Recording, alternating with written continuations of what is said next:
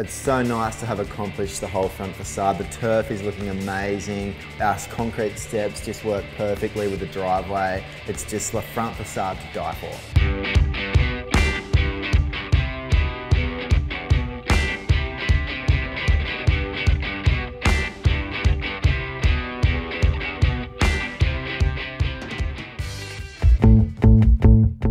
One of the reasons we bought this house was because we loved the Canary Island date palm in the front corner. The original front of the house was just, it was a bit of a mashup of like the fibro cottage and then a driveway down the side with a carport. And now that we've sort of incorporated that into our design and brought our roof line as far forward as we could without encroaching on that tree, that palm just like, it just looks so nice and established there. Once we designed the floor space, then we knew that we had to repitch the roof because it wasn't all going to work together.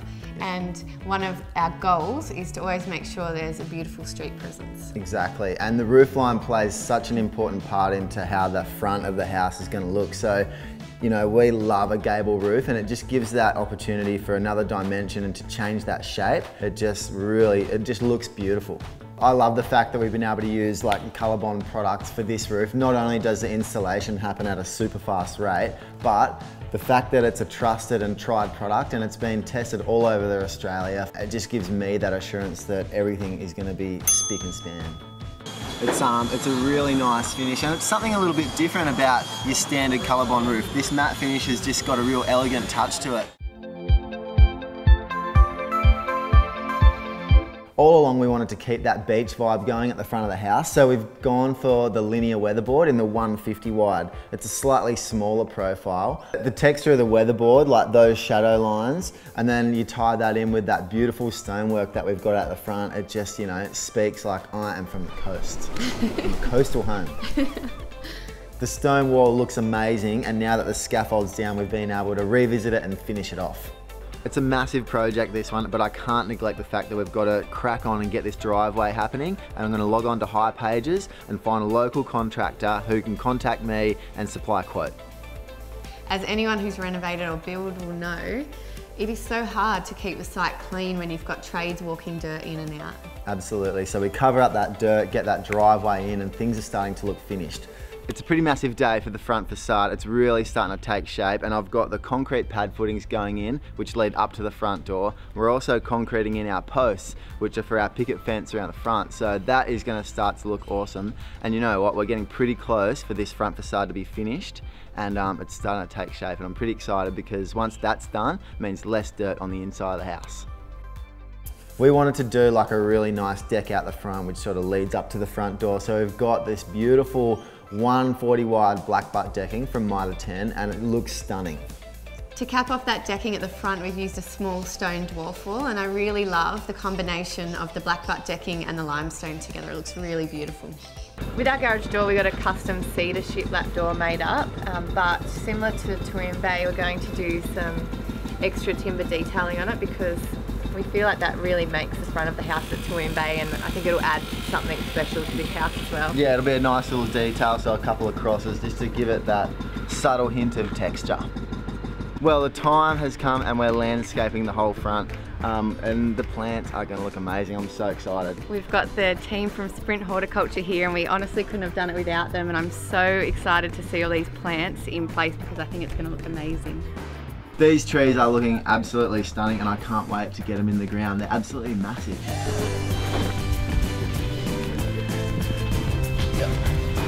I'm really happy with how this garden's coming together, and what I like most is the different colour variations in the grasses. So we've got the festuca here, we've got the crackerjack, and we've got the blue ridge. And together these grasses are going to fill the front of this garden and create that volume and texture, which is great for our seaside garden.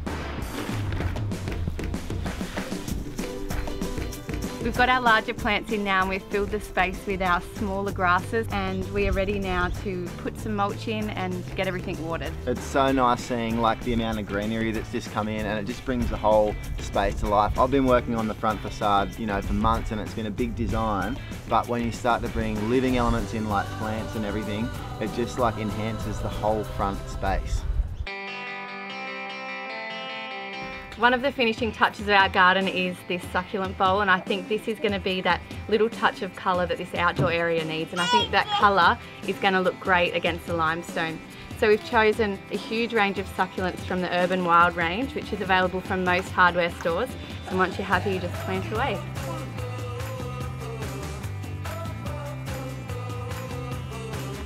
This Festuca Beyond Blue is perfect next to hard surfaces such as driveways and stepping stones. It tolerates really high heat, it doesn't need much water, and it's really hardy.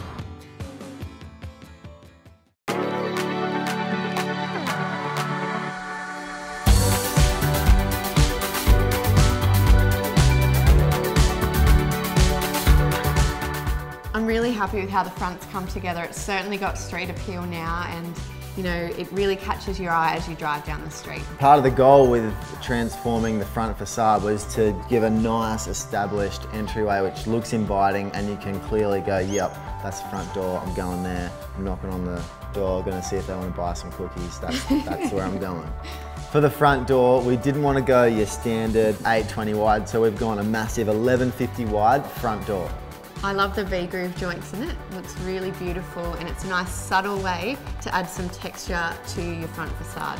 What we also want to do to incorporate like a nice entryway up to the front door is do some random concrete pads. So we've matched those in with the driveway, and then they lead out beside the stone letterbox that we've created as well.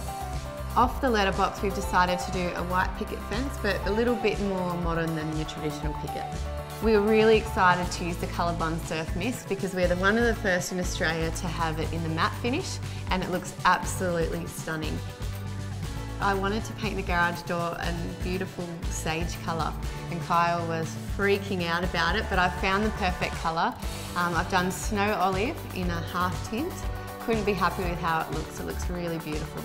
With the stone, we're tossing up whether to use sandstone or limestone, and we've gone with the limestone. We're really happy with how that looks because it's just a little bit softer and it works really well with the colour palette that we're going for. I absolutely love that large 1 metre succulent bowl with all the different textures and colours. It looks absolutely beautiful. It's so nice to have accomplished the whole front facade. The turf is looking amazing. Our concrete steps just work perfectly with the driveway. It's just the front facade to die for. Coming up next on Long Jetty Reno.